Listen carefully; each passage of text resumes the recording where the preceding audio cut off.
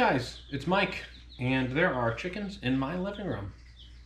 After a long, arduous journey, and UPS losing them in Texas, I have chickens. So, not really a video like I usually post, but I wanted to share my chickens and show you guys some 5-day-old chicks that we just got in and what we're gonna have here on the homestead. They are just darling little things. Hey honey, it's okay. So we've got this girl here. She's a salmon Faverol. It's a breed I used to raise as a kid. They're great, they're very friendly, very cold hardy. They don't lay very large eggs, but they do lay a good number of eggs. And they have a really pretty kind of salmon or wheaten pattern to them, and the roosters are like a dark jet black with beautiful saddles on them. Hopefully these are all hens. That's what we ordered. This one, oh, I know. As they're babies, they've got those big fluffy faces because they're gonna have they are bearded birds. They'll have beards and muffs on them, and they even, honey, it's okay. Oh, you're all right. They even have 5 toes, so that's very weird. They're one of the few breeds that have 5 toes. I do have another breed in there that has 5 toes. We'll get to those guys in a second.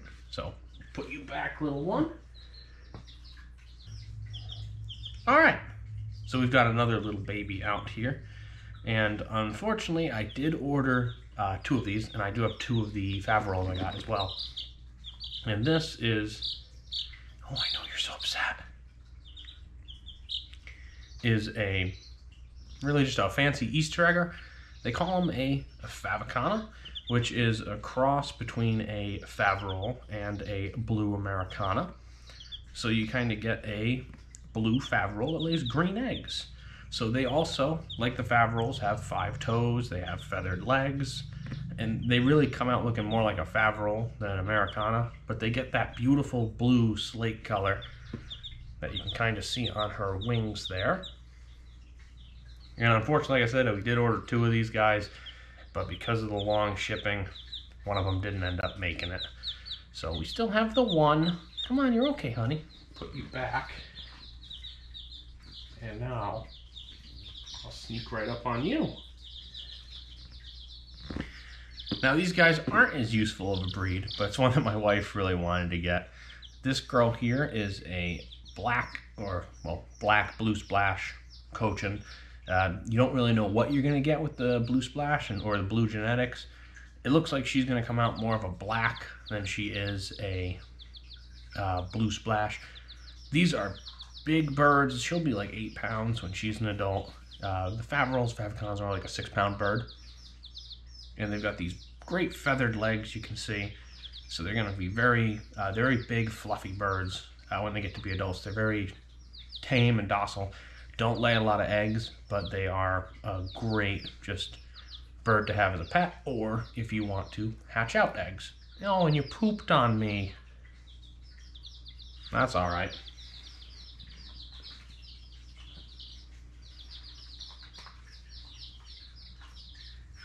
Come on. We also have a white one in there. So we've got the black blue splash and a white Cochin. So altogether, 5 birds out of the 6 that we ordered. Like I said, unfortunately, they for whatever reason shipped them to the other side of the country only to ship them back here. So I don't know what the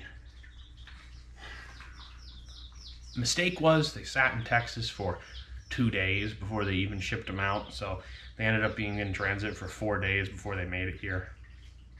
Luckily, they're all doing very well, and look forward to raising them up so we can have some chickens on the homestead.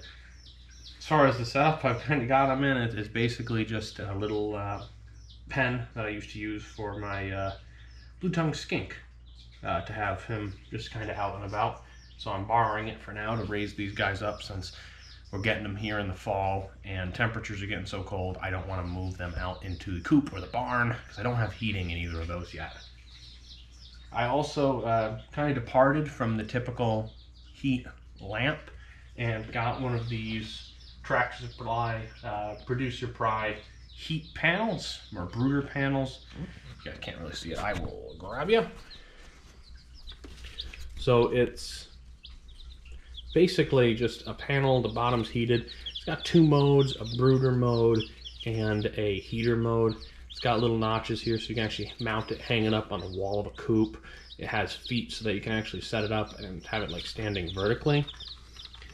But right now I'm just going to obviously use it as a brooder. I might use it as a heater.